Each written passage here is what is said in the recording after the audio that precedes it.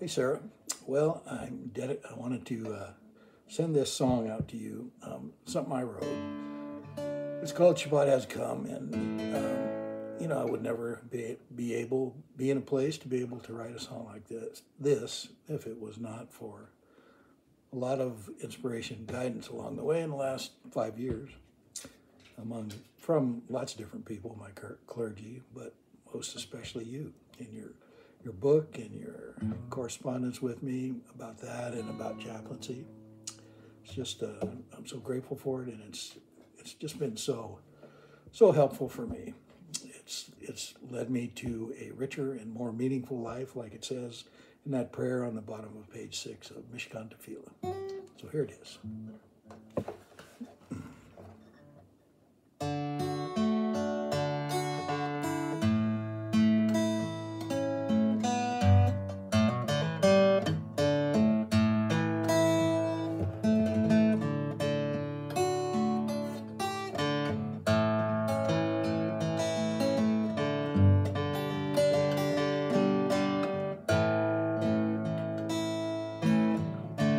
The moon sits high in that western sky, clouds lit up by the setting sun. Though my spirit it wants to fly, it starts to dip as that evening comes. How can an old man make sense of it all when that old man just wants to feel young? Tired of these questions that I seem to live by. My heart needs rest and find me set. Shabbat has come. Shabbat has come. Gonna park my mind that setting sun.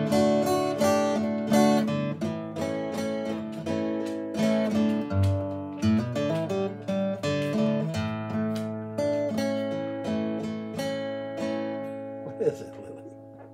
My dog wants my attention. Here's the second verse. We fill our days with these endless tasks. Those tasks don't ever seem to get done. And now it's time to set all that aside and listen to the word given by the one.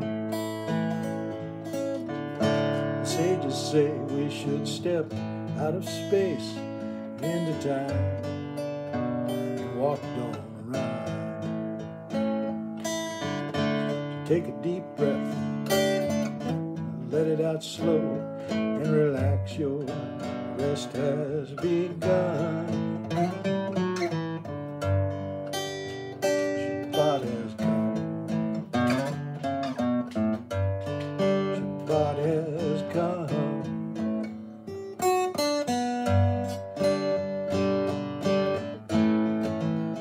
Shabbat has come.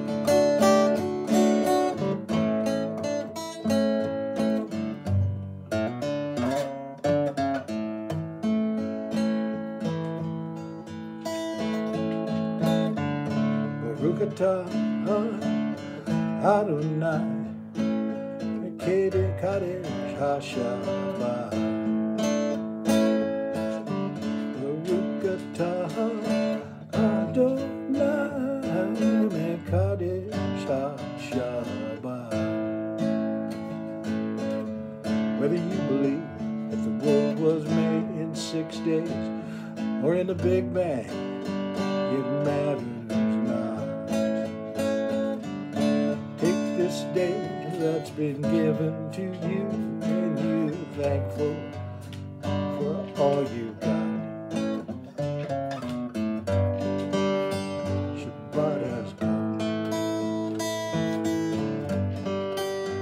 Shabbat has come.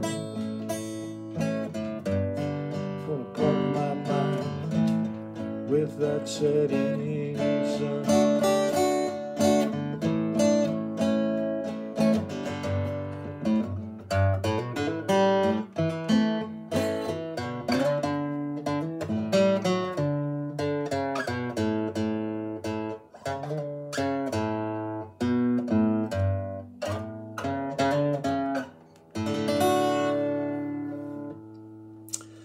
It's getting better on every try. Maybe in about 10 years it'll be worthy for public consumption. No, actually, my rabbi liked this song, and I got to do it in front of the congregation last week. So anyway, thanks again, Sarah. Have a good week.